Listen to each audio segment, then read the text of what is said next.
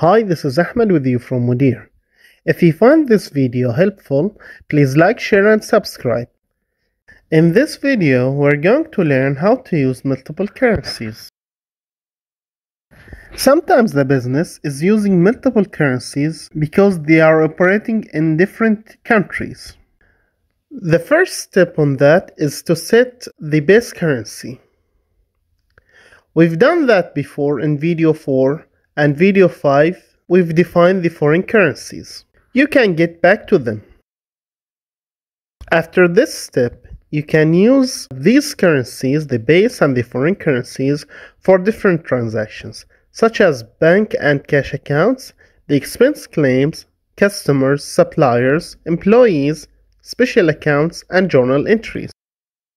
So here we are dealing with Bahraini dinars as a base currency. If you want to know if we've got foreign currencies or not, just scroll down, go to settings, then click on currencies. Now we've got the base currency, which is Bahraini dinar, and we've got the foreign currencies here, which is Swiss franc. In our case, we've got some customers who are paying in Swiss francs.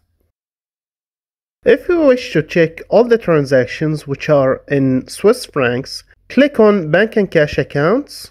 Now we can see that most of the transactions are in Bahraini dinars, except for this transactions which is in Swiss francs. So by clicking the Swiss francs amount here, you can see that these transactions are in Swiss francs. If you go back, you can see that in cash and bank accounts main menu, there is two kinds of currencies here in total.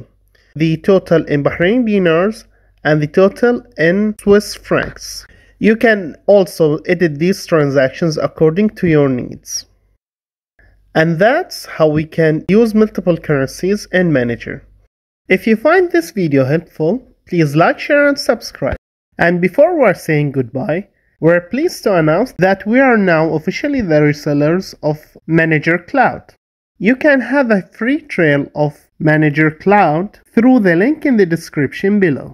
This is Ahmed with you from Mudir. Thanks for tuning in. Have a nice and productive day.